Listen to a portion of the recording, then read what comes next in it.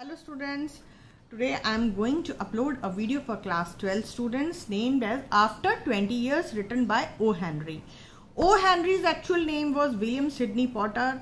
He was widely known by his pen name that is O. Henry. हाँ बच्चे देखिए मैं आपको इसलिए ऑथर के बारे में बता रही हूँ because you should note this thing that to objective type questions are to be asked based on the vocabulary, biographical information of the writer and textual information. इसलिए आपको थोड़ा थोड़ा जो इसके बारे में राइटर के बारे में आपको थोड़ा थोड़ा ध्यान रखना है. ओ हेनरी उनका पेन नेम था और जो उनका एक्चुअल नेम था विलियम सिडनी पॉटर. और he was a writer of short stories and he was born on 1862 and died in 1910 and was born in North Carolina.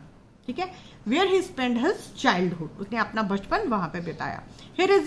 He received his formal education at the school of his aunt Lena. There he developed a lifelong love of books. He left the school at the age of 15. He worked at several places like drugstore, ranch, bank. He tried to make a living by writing articles and drawing sketches for publications. After he had left the bank, he was summoned to stand trial for misusing money. The amount was very small, but he was innocent. He was afraid, so he ran away to Latin America. Years later, he returned to be with his seriously ill wife. She died very early, and O. Henry was found guilty of the banking charges and sentenced to 5 years in an Ohio prison. तो ये इनके बारे में है कि ये बहुत छोटी सी एज में 15 साल की एज में इन्हें लिखने का शौक पड़ गया था बुक्स को. इन्होंने बहुत जगह काम किया, ड्रग स्टोर पे, रैंच में, बैंक में. लेकिन जब ये बैंक अपना लिख के ये अपनी जो अपना पेट पालते थे, बट जब इन्हें बैंक इसने छोड़ा तो इसको क्या हुआ, इस पे पैसों के गबन का इल्जाम लगाया. पैसा हालांकि जो था वो रकम बहुत छोटी थी, बट फिर भी ये इनोसेंट थे, ये डर गए, ये भाग के कहाँ चले गए, लैटिन अमेरिका में चले गए. सालों बाद जब ये वापस आए अपनी वाइफ के साथ जो बहुत ज़्यादा बीमार थी, कुछ समय बाद उनकी डेथ हो गई जल्दी ही, और इनको बहुत पछतावा था जो इनके ऊपर बैंक ने करप्ट चार्जेस लगाए थे. फिर इनको 5 साल उस वजह से ओहियो प्रिजन में काटने पड़े. सो आपको इतनी सी चीज़ें उनके बारे में याद रखनी है. और ये जो स्टोरी है after 20 years, it is a story between two friends.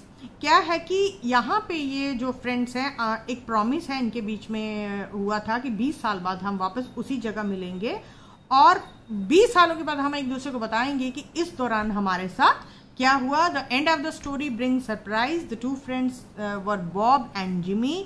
Both of them were born in New York. लेकिन जो बॉब था, he was very ambitious, so he left New York and went to waste of America. और वहां पे जो Jimmy, जो उसका दूसरा दोस्त था, वो वहीं न्यूयॉर्क में ही सेटल हो गया. और both the friends meet according to the promise meet. सो ये स्टोरी है. Now I will read the summary of the story.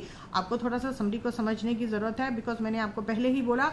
अब आपको जो इसके MCQs यानी मल्टीपल चॉइस क्वेश्चन जो है उनको सुनना पड़ेगा. इनकी डेट्स, इनके नाम, इनके इवेंट्स आपको ध्यान से सुनने पड़ेंगे क्योंकि अब आपका पैटर्न थोड़ा सा चेंज, CBSE पैटर्न से आपको पेपर डाला जाएगा अब फ्रॉम नाउ ऑनवर्ड्स. ठीक है, तो क्या है, जब ये हम कहानी पढ़ते हैं या सुनते हैं, हमें अचानक से हमारे दिमाग में एक फिल्म की कहानी, एक सीरियल की कहानी एक याद आ जाती है दिमाग में. Because after 20 years is a story of meeting two friends according to the promise they made 20 years ago. They wish to tell each other about what happened to them during this period. The story of the end of the story brings surprise. The story opens with the description of a policeman who is on patrol duty in a street. The weather is very bad. The policeman examines the locked shops. Because it is night, there are not many people in the street. The shops are closed. क्या है कहानी, शुरू कहाँ से होती है? शुरू होती है एक पुलिसमैन, वो घूम रहा है, उसकी ड्यूटी है पेट्रोल पार्टी, यानी वो रात को जो गश्त लगाते हैं ना, पूरा देखते हैं, दुकानों को चेक करते हैं. तो वो पेट्रोलिंग ड्यूटी पे है. एक गली में जो मौसम है वो इतना अच्छा नहीं है. पुलिसमैन पूरी दुकानें देखता है कि उनको बंद है, ताले हैं, क्योंकि रात है, अंधेरा है, बहुत सारे लोग गली में नहीं हैं और शॉप्स भी जो है वो बंद है. At that late hour, the policeman sees a man with cigar in his mouth. He walks up to him and makes inquiries about him. The stranger is Silky Bob.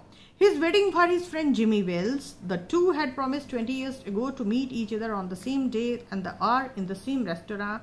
Unluckily, that restaurant is closed. These two friends were brought up in New York. Bob was 18 and Jimmy was 20. Bob went to the press to make a fortune, Jimmy decided to stay on and earn his living at that very place. क्या है कि उस रात जब वो police man घूम रहा है, देख रहा है, सामने उसे एक आदमी दिखाई दिया, उसके मुंह में सिगार है। वो सिगार है, वो जाता है उसके पास, उसे पूछता है कि वो यहाँ पे क्या कर रहा है। वो जो अजनबी था जिसके पास वो गया, उसका नाम था सिल्की बॉब। वो किसका वेट कर रहा है? अपने फ्रेंड का, जिमी वेल्स का, जिसे उसने 20 साल पहले प्रॉमिस किया था कि हम उसी रेस्टोरेंट में उसी जगह 20 साल बाद मिलेंगे और फिर एक दूसरे को बताएंगे कि हमने इन 20 सालों में क्या किया। तो उसके बाद क्या है कि अनलकीली जब वो वहां आता है उसी दिन पे, तो वो जो रेस्टोरेंट जहां उन्होंने मिलने के लिए प्रॉमिस किया था वो था बंद। तो दीज टू फ्रेंड्स, ये दोनों ही न्यूयॉर्क में पैदा हुए थे, but as I have already told you कि बॉब वॉज एम्बिशियस, तो उसने ही लेफ्ट न्यूयॉर्क और वो वहाँ पे न्यूयॉर्क को छोड़ के वो वेस्ट अमेरिका चला गया था। लेकिन जो दूसरा फ्रेंड था वो वहीं रुका, ठीक है, अपना मतलब भाग्य आजमाने के लिए बॉब दूसरे देश चला गया था, बट जिम्मी जो था वो न्यूयॉर्क में ही रुका। Bob waited for some time for the arrival of his friend. He told the policeman that he would wait till 10:30. Very soon he looks at a tall man who introduces himself as Jimmy Wells. He is very happy to receive his old friend. Bob is proud of his success in the West. He speaks of his achievements. Both start talking towards some suitable place. They reach a medical store which is flooded with electric light. क्या है कि Bob वहाँ wait कर रहा है और वो अपने दोस्त का वेट करता है और वो पुलिस वाले को बताता है कि मैं 10:30 बजे तक उसका वेट करूँगा। और थोड़ी देर के बाद उसे एक बहुत टॉल लंबा सा आदमी दिखाई पड़ता है जो अपने आप को जिमी वेल्स बताता है। वो बहुत खुश होता है अपने पुराने दोस्त को देख के, और बॉब को भी वेस्ट अमेरिका में उसका बड़ा नाम चलता है, उसकी बड़ी धूमधाम है नाम की। तो वो अपने दोस्त को अपनी अचीवमेंट्स के बारे में बताता है कि मैंने वेस्ट अमेरिका में जाके ये किया, या जो भी उसने अचीवमेंट्स वहाँ हासिल की वो सब अपने दोस्त को वो बताता है। दोनों बात करते करते कहते हैं कि हम कहीं दूसरी और अच्छी सी जगह चलते हैं। तो आगे एक मेडिकल स्टोर था, दवाइयों की दुकान थी जहाँ पे बहुत सारी रोशनी ही रोशनी थी, तो वो वहाँ जाते हैं। In the bright light Bob and Jimmy see each other very closely. उस रोशनी में दोनों एक दूसरे को बड़े ध्यान से देखते हैं। Bob at once remembers that the tall man with him is not Jimmy Wells. He is another man. His nose is not long. Bob very well remembers that Jimmy's nose was long. कि Bob एकदम से याद करता है कि ये जो लंबा आदमी उसके साथ है ये जिमी वेल्स नहीं है, ये कोई और आदमी है, क्योंकि जिमी वेल्स की नाक लंबी थी और इसकी नाक लंबी नहीं है। The tall man gives Bob a shock of his life. He tells him that Bob had been under arrest 10 minutes ago.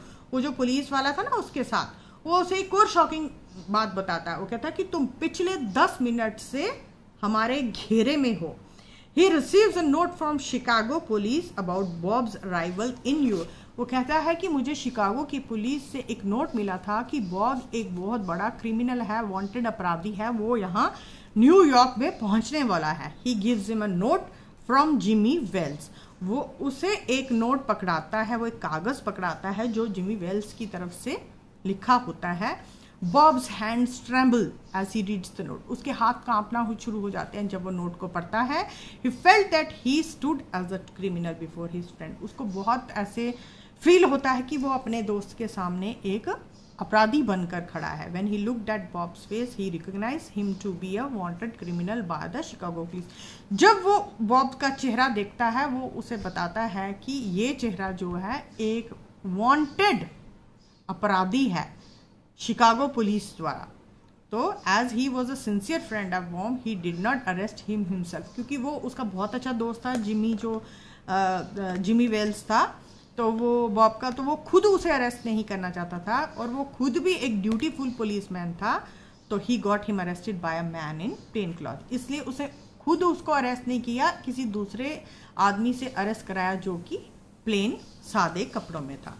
So this is a story of two friends who met each other after 20 years. तो कहानी सुन के आपको ऐसा नहीं लगा कि हम कोई पिक्चर या कोई सीरियल देख रहे हैं, क्योंकि एंड अचानक से कहाँ वो उससे मिलने आया था, अचानक से उसे गिरफ्तार कर लिया जाता है और उसे बताया जाता है, उसके अपने दोस्त ने ही इंफॉर्मेशन दी थी दूसरे आदमी को कि उसे जाके पकड़ लिया जाए, वो आज यहाँ आने वाला है, क्योंकि वो उसका सच्चा दोस्त था, वो उसे खुद पकड़ना नहीं चाहता था, हालांकि वो तो उसका वेट कर रहा था वहाँ पे।